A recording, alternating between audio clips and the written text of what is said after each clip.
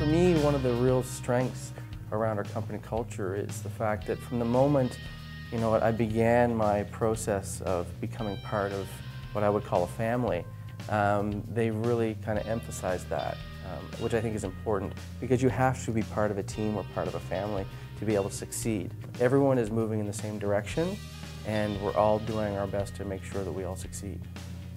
Great benefits. Being in the office is fantastic. We've got a ping pong table, foosball table, we have beer Fridays. Everybody's looking to help the person sitting next to them out, and yeah, great culture here. And as well, it's really the accumulation of a lot of small things, whether it's just social recognition for a job well done, whether it's playing games over lunch, whether it's catering in lunch, or whether it's getting out of the office. We do the beer Fridays every once a month, or actually once a quarter. We do a big event for all the staff. We'll take them off site, whether it be go-karting. We have Christmas party where we'll go curling, or last year they took everybody to Star Wars.